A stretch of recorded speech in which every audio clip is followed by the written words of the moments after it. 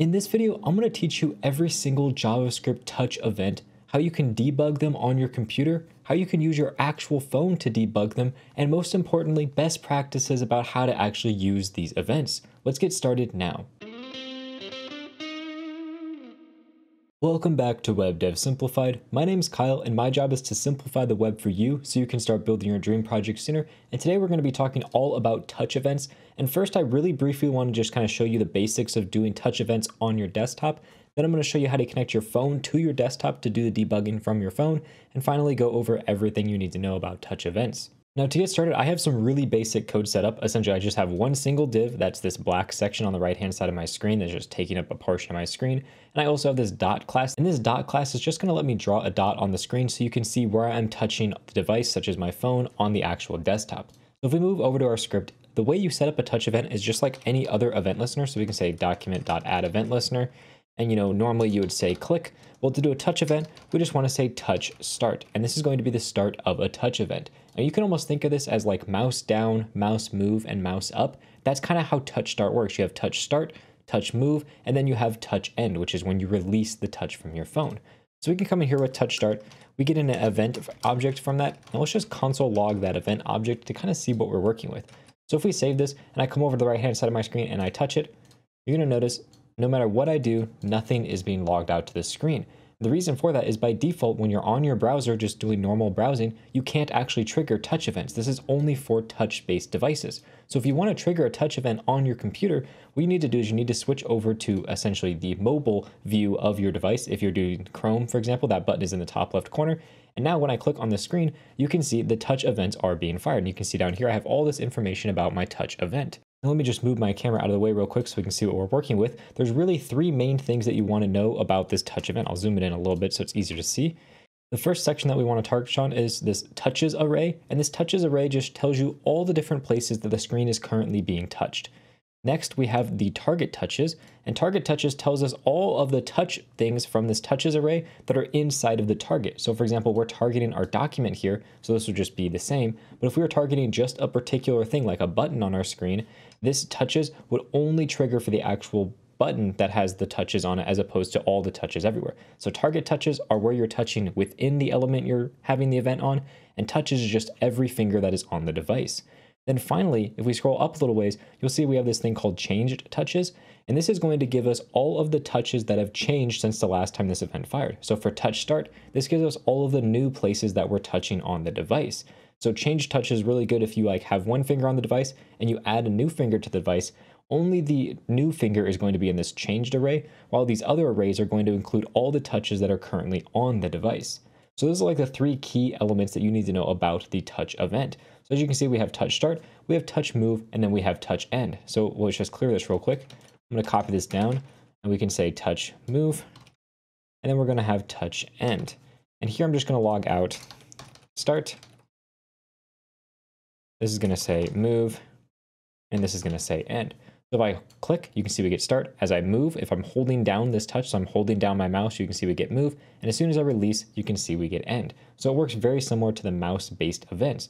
But obviously this is for touch devices only. And in order to test what happens when you touch with 1, 2, 3, 4 different fingers, you can't do that on a desktop because you only have one mouse.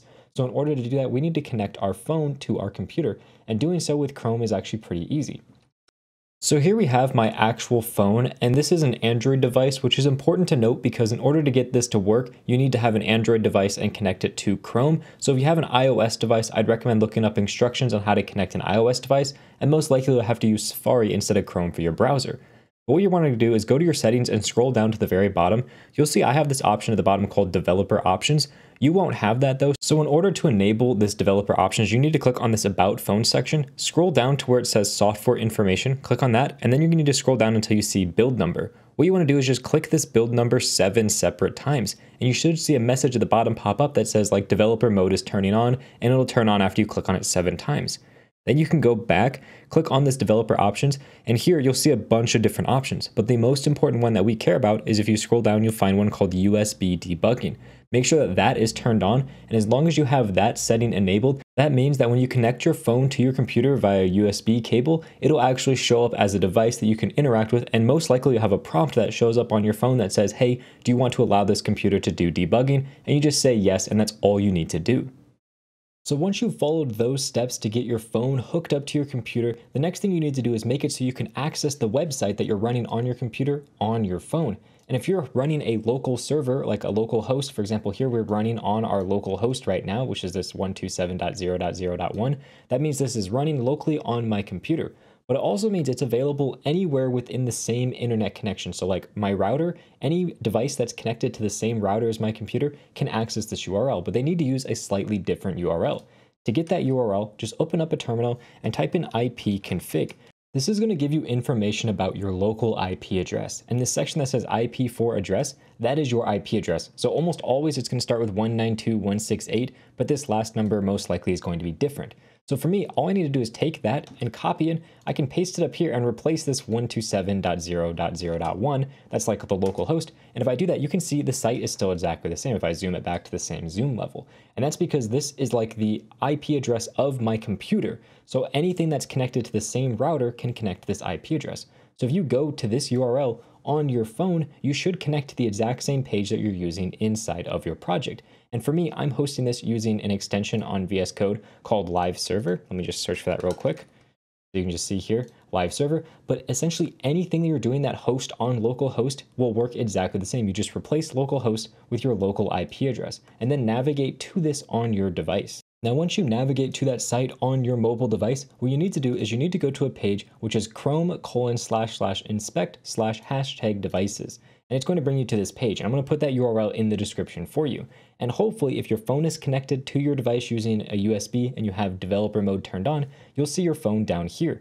And you can see I'm running Chrome and I have these different web pages open. And you notice this one down here is the URL that we just mentioned. So all you want to do is just click this inspect button. And what that's going to do is it's going to open up a DevTools window. And this DevTools window right here has your phone on the left-hand side and then has this console output on the right-hand side. And I can interact. So when I click on my phone and I move, you can see we get that start, move, and then we get the end. Same thing, I can click over here and do the same thing. This left side is just a live preview of what is on my actual phone. Now, once all that is done, you essentially have your phone connected to your computer. You can see the output from the console when you click on your phone and everything is synced up. So when I make changes here, if I change this to N2, hit save, you can see all of that syncs up perfectly with my phone. Now, obviously, it's hard for you to tell when I click on my phone because you can't see my phone. So we're going to write some code that's not only going to explain everything you need to know about these touch events, but it's also going to visually represent where I'm touching on my device. Now, the way that we're going to do this is I'm just going to show a red dot wherever my finger is at on my device. So one easy way to do that is we'll just come up here in the touch start and we want to add a dot to the screen. So we're going to say that we want to come in here and we want to get those changed touches. And that's because this is going to be every time I put a new finger on the phone, that is going to be inside this changed touches array. And I actually need to convert this to an array because technically this is called a touches list and it doesn't have a for each method, but I want to loop through each one of these. So I'm going to convert it to an array to loop through them. So now for each touch, what I want to do is I want to take my touch and I want to create a dot element. So we're just going to create an element and it's just going to be a div. I want to give it a class, and that class is just going to be that dot class, and that dot class just gives it all the styling we care about. All we have left to do is put it in the correct position. So I can say that I want to get the top position, and the way I can do this is I can take my touch, and it's going to have essentially a bunch of X and Y positions. So I want to get the page Y and set that as pixels, and on the left side, I want to get the page X. And what that's going to do is it's going to position this dot in the top left exactly where my finger is. Then what I can do is I can set the ID of this to our touch.identifier. Now this is a really important part of each touch element is they have this identifier, and this identifier is a unique ID that corresponds to which index it is in the array. So 0, 1, 2, 3, 4. This is really useful because if I touch my phone with 5 different fingers, each one is going to have its own individual identifier. And when I remove a finger, I can use this identifier to figure out which one I removed. And since I saved that on my dot element, I can remove it later. Now, all we need to do is add this to our screen. So we can say document.body.append our dot. And now when I click on my screen, you can see a red dot appears everywhere that I click. And as you can see, that's working just fine. And even if I put 3 fingers down at once, you can see 3 red dots appears. That works really well. Now the next step is obviously to remove those down here in our touch end. And this is going to be pretty straightforward. what we can do is we can loop through those changed touches again. And again, I'm going to convert that to an array, just like that. So I'm going to loop through each one of these. Whoops. This is going to be a touch. And for each touch, all I want to do is just remove it. So first I want to get the dot. We can do that by saying document.getElementById, and we can say touch.identifier. And it's because up here we set the ID of our dot to the identifier of our touch. So when we remove our finger, it still has that same identifier, so we can use that to figure out what finger we removed and figure out which dot that corresponds to. Then I can just say dot.remove. So now when I click and remove, you can see the dot disappears. And if I put multiple fingers and remove, you can see they all get removed. It works really well. Now, obviously, the only thing I have left to do is to implement this move section, which is pretty straightforward. It's very similar. I'm just going to copy this because we're looping through all of our touches again. And what I want to do is I just want to get our dot, which is just this exact line down here, get it by ID. And then I want to set the top and left position. So I can just copy that down again. Now, if I hold down and I move my finger around, you can see this dot follows. And when I let go, it's going to disappear. So now you can see exactly where I'm touching on my phone, and you can see what's happening in every single section. The next thing that I want to work on is kind of explaining more about how these touch events work so we can figure out exactly what all the different elements of the events are. So inside of the touch start, the very first thing I want to look at is going to be that touches element, the changed touches, and the target touches. And to do that, we're going to take advantage of this black section called top half. This black section that you can see that I have my fingers in, that has an ID of top half, and this white section is just the body of the actual document. What I want to do is I want to take this top half and I want to apply a touch event to it. So what we can do is we can come up here to the top and we can just get our top half, which is document.getElementById, and that's just top half. Then what I can do is I can say top half.add event listener for touch start, and we can take that event like that. So now what we can do is we can just say console.log e.touches.length.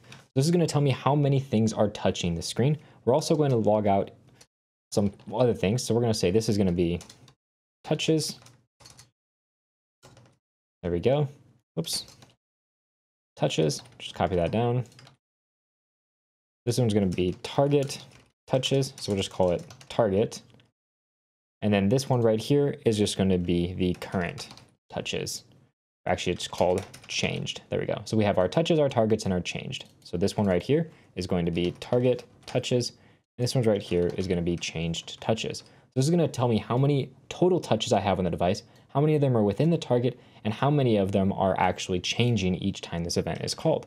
So if I put one finger inside the black section, you'll see we have one total touch, one touch within our target, and one touch has changed. If I add a new finger, we now have two total touches on the screen, two targets that are inside of here, and then we have one that has changed.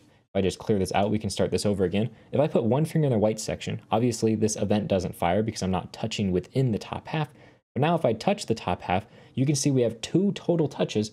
Only one of them is within our target, which is this black section, and one of them has changed recently. If I add another finger in here, you can see now we have three total touches, two in the black section, and one has changed. This changed array is almost always going to be one element long because it's almost impossible to put two fingers on the device at the exact same time. No matter how hard I try, you can see it still says changed one, because if there's 1 millisecond of time between your two fingers hitting, they're obviously going to be in different events. Now, oftentimes when you're dealing with different touch related events, you have a lot of other things you need to worry about. For example, when I click on my screen with two fingers, I can actually zoom in and out my device, as you can see by these dots getting bigger. By pulling them further apart, I'm zooming in and out. And a lot of times, if you're trying to implement some touch interface, you don't want people to be able to zoom in and out. Also, I can pull down from the top of my screen, and that's going to refresh my browser. Again, oftentimes when you're making touch-based gestures, you don't want to allow that. For example, if you're scrolling through Google Maps, you don't want to scroll down from the top of Google Maps and have it refresh your page. That's a bad interface. So what you can do is you can make sure you prevent your touch start. If I just come in here and I say e.prevent default on the touch start, what that's going to do is anytime I touch within the top half of my page, which is the event listener I'm listening for, it's no longer going to propagate this event outwards. So if I try to do zoom, it's not going to zoom. If I try to refresh my page by scrolling down, it's not going to do that because I canceled my event from the start so that the browser doesn't know about the pinch to zoom and it doesn't know about the pull down to refresh because I prevented that action from happening, that default action. So if you're trying to implement swiping, gestures, and so on in your app, a lot of times you need to prevent the default in order to make sure that those work. Another important thing that preventing default does is it actually blocks events for click. So let's just come down here. I'm going to say document, I want to add an event listener for click. And we can just say whatever, it doesn't matter, console.log clicked. And for now, I'm going to get rid of this prevent default. Now, if I just tap on the screen quickly, you're going to see it fires that clicked. Let's get rid of these other event listeners too. You can see it fires clicked. If I just really quickly tap, it fires a click. If I hold down and release, it doesn't actually fire that click. You can see here, hold down, release, it doesn't fire that click event. But if you just do essentially the equivalent of clicking, you can see it's firing that clicked event. But if I prevent default, now it's preventing that click event from firing. So if I press down in the top half section and I just do a single click, you can see it doesn't fire that click. But in the bottom half, you can see it's firing that click event. And that's just because I'm only preventing the default within the top half. So it's an important thing to know. If you want to prevent a click event from firing when you do touch related stuff, you can use prevent default to prevent that as well. Now, for example, let's say that we wanted to create an app that when you put 2 fingers inside of this top section, it's going to print something out to the screen. The way that we would do that is we would just come in here, we'd say, hey, if our target touches dot length is greater than or equal to 2, that means we have at least 2 fingers in this top section, just console.log more than 2 fingers. And now if I come in and I put 2 fingers in the black section, you can see it says more than 2 fingers. If I have 1 in the black, 1 in the white, it doesn't work. If I have 2 in the white, 1 in the black, it doesn't work. I need to have 2 in the black. And it doesn't matter if I have 1 in the white and 2 in the black, you can see it's still printing that out on the side as the number increases when I put 2 fingers on there. All that matters is that you have at least 2 targets within that touch zone. And you can use this to create different gestures. For example, I could have like a 2-finger swipe to the right does something, or 2-finger swipe to the left does something. You can really fine tune exactly how you want these gestures to work by implementing touch start, touch move, and touch end. Now, the final touch event I want to talk about is one that you probably won't have to use very much, but it's important to know about, and that's the touch cancel event. Essentially, if for some reason your touch event was canceled, whether or not there was like a bad connection where the finger, like the software bugged out, or maybe they like were touching on something and then they scrolled over top of something that's not on the browser, like they have a window in a window where they scroll over the other window and now the touch event no longer exists on the browser, that could cause this event to trigger. It's just important to know that having touch cancel means that touch end doesn't always fire. Sometimes this cancel event will fire instead. So a lot of times, whatever you do in your touch end, you also want to do inside of your touch console. So we can just come in here, put that down, and now we're doing the exact same thing inside of our touch cancel, and we're doing it inside of our touch end. And that's just to make sure that it's going to work if for some reason this event does have a cancellation. And that's all there is to JavaScript touch events. If you enjoyed this video, you're going to absolutely love my full guide on every single event you need to know in JavaScript. It's going to be linked over here. And with that said, thank you very much for watching and have a good day.